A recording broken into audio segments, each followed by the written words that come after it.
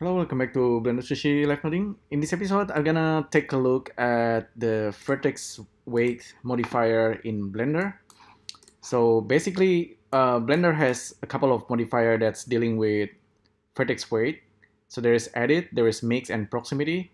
Each one of them can be used at different situations depending on what you're doing. But basically, it's involving vertex weight, right? So you can kind of mix and I don't know, like edit the vertex weight as you need. But there's something that I want to point out.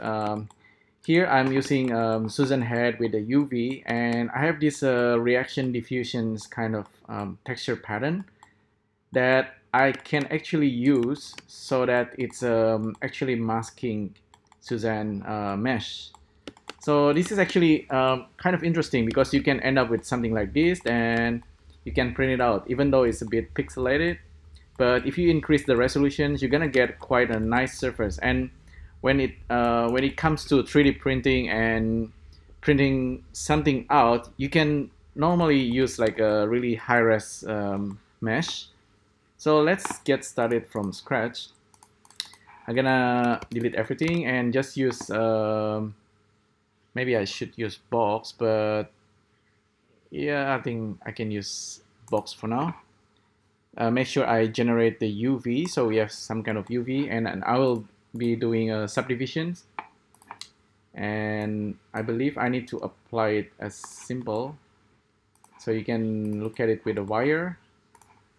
I'm gonna increase it, yeah, something like that should be pretty good, and then I'm gonna apply it, save as Vertex Weight Reaction Diffusion, and 0,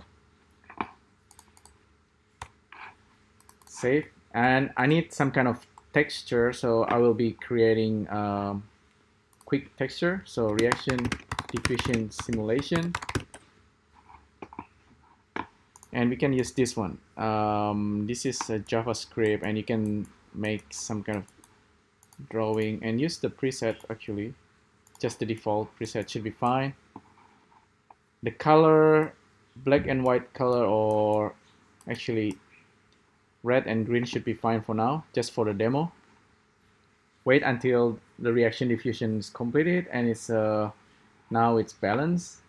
We can just save it. Save image as reaction. Okay, save it, close it, and back to Blender.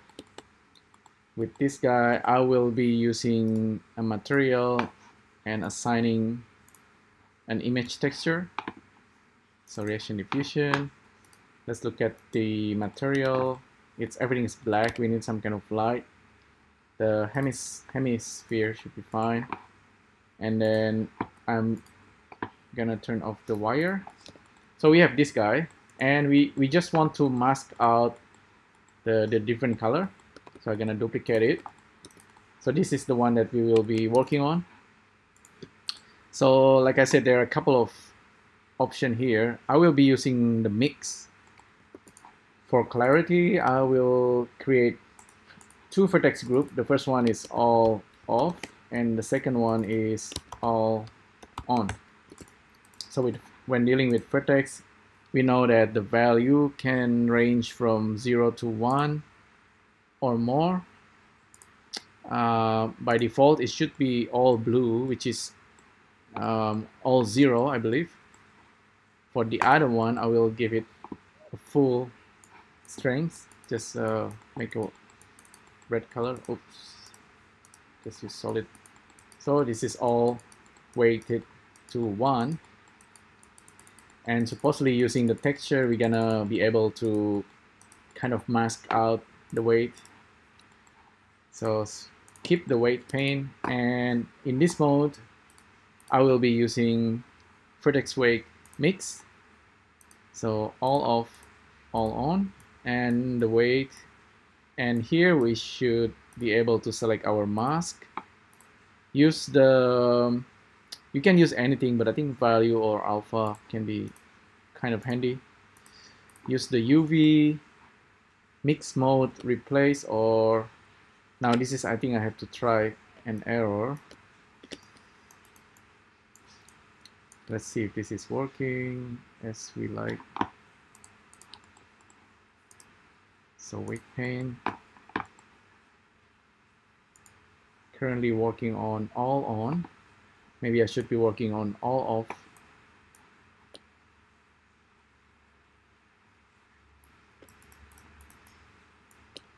See, this can be kind of tricky. Maybe I did something wrong.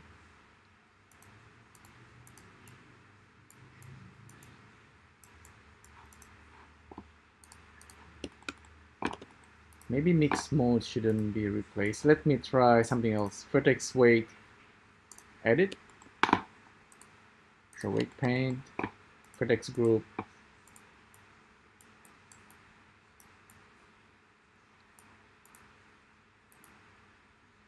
And UV and value, UV map. So this one doesn't work either.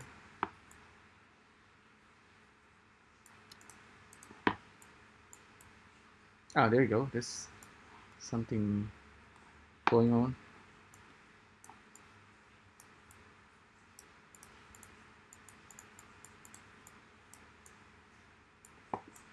So either we removing or adding. That's weird. Okay, let me save this real quick and go back to Suzanne example. Here I'm using the mask and subdivision at the bottom, but up here we have similar example. So all on, all off, and we are mixing using the difference.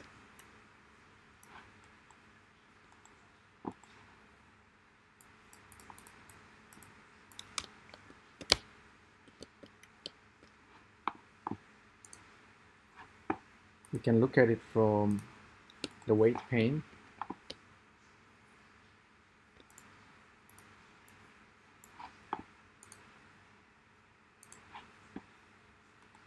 Okay, that's a bit strange.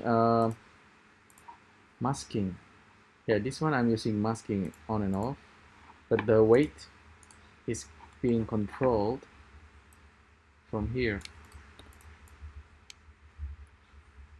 So this is working fine. Mix set vertex group A. Maybe that's what I should do. Let's save this really quick and go back to our example file, save as, save. So we have this guy and go to weight pane. Can't see anything. We need a couple of light. Select our objects.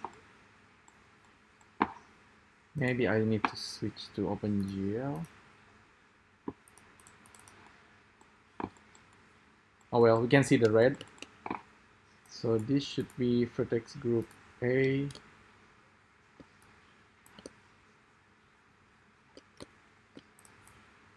Still cannot see anything. That's weird. So let me check real quick. So weight pane, all on, all off. Okay, maybe I did something wrong here with the weight. So all off should be blue. There you go. I've been doing something wrong. So all on, all off. And what we are doing here with the modifier is modifying the value. So like I said, it can be a little bit tricky to use. Let's use a point light. Trial and error. Blender modifier. Once you understand it, it's should be pretty easy. Okay, as long this works, so you can kind of mixing the blue and the red together. You have a couple of options. That's kind of nice, this one. Average or multiply or difference.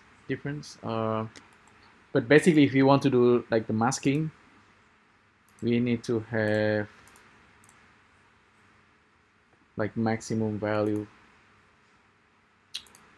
difference. So the idea is really just to do the masking, all off, all on.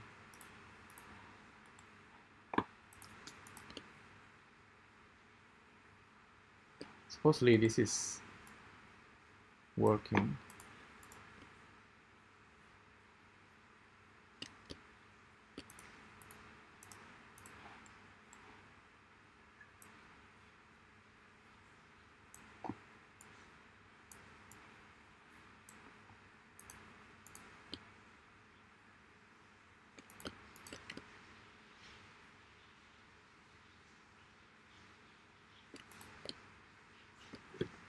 Maybe I need to increase it in the way that's when the vertex group knows that it's 1 or 0, then it should be good. Well, I guess you get the idea.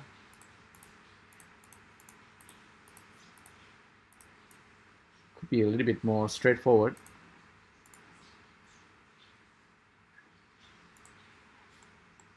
Maybe I need to normalize it or something.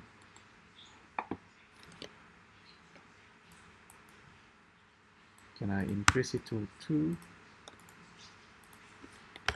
Or I can, apparently I can increase the value really high and really low.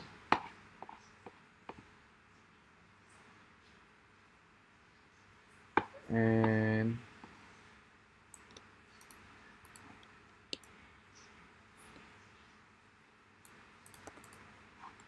should be getting something. But anyhow, you get the idea. We can transfer an image texture into vertex weight. That's basically the point. And then you can do the masking. Supposedly everything that's red is being masked. Didn't quite work. Anyhow, this can be really handy. Let's say you have a pattern or an image and you just want to transfer it into your 3D mesh, and then you can do more with it. You can maybe just solidify, or even it's actually quite easier if you are using Sverchok add-on and just mask the area that's, you know, with vertex weight within a certain value. That's why when it comes to dealing with this kind of component level, modifier is good, but modifier sometimes you can't really see what happened. So if you go to compositing and use something like Sverchok, let's grab it. Let's grab this object. This is like totally, I didn't plan this. Get a vertex group here, and then save this. File save as 2. Check the vertex weight, vertex group weight. Get the object, get the out weights, stethoscope. Supposedly you can see the data.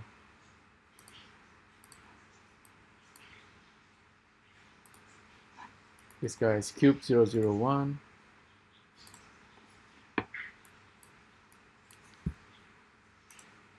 No data. Okay, it's looking at the wrong group, I believe. Should be all on. Now you can see which one is 0, which one is 1, and there are more values, of course. And based on this weight, we can do some kind of list mask. We need to turn this data into on and off. So logic functions, get the value, get the larger than,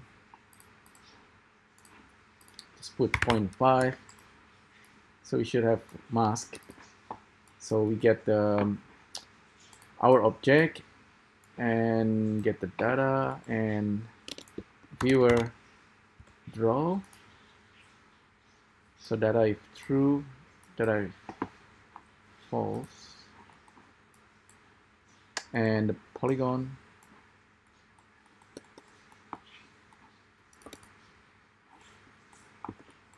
So yeah, we are getting something.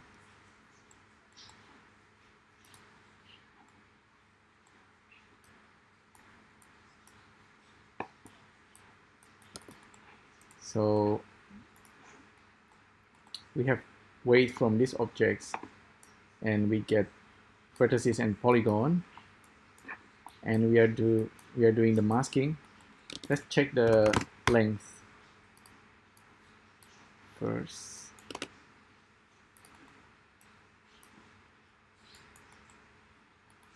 So that's the number of vertices. It should be correct.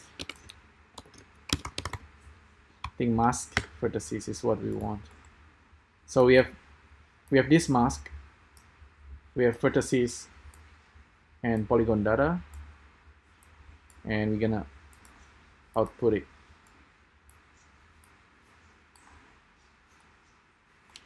Oh yeah, it's definitely doing something there.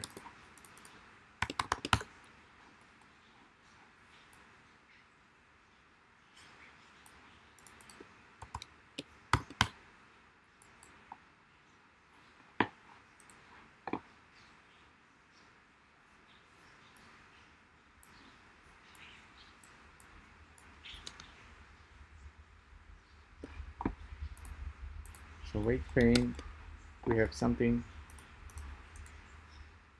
Let's delete that. Let me have a think. Vertices, polygon.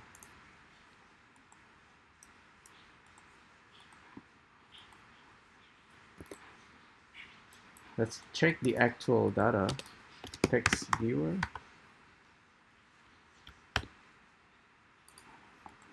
Plug in the data and view all this 24,000 data. So 0, mostly 0.